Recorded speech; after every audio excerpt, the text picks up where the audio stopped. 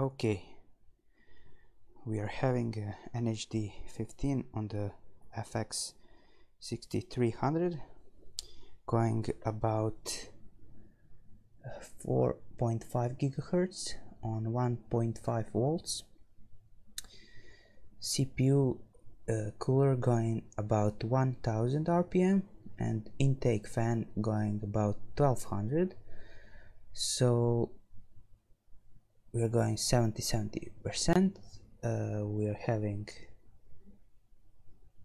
about 48 degrees on the CPU, and my configuration of fans are two P14 Arctic fan in the front. Intake, we have Noctua Redux 1700 on the top, connected to CPU second cooler, and we have exhaust fan Noctua 1300 RPM going on a low noise adapter 900 RPM. So that's my configuration, and the motherboard is asrock 970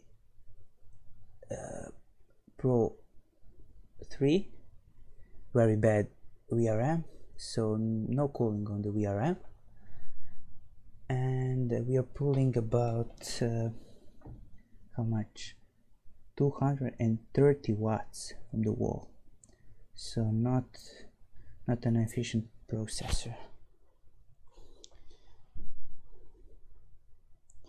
PC is very quiet on this Noctua NH-D15. Going prime 95, blend test, no issues. One thing to know about this motherboard, because it has very bad VRMs, so no cooling on the VRMs actually.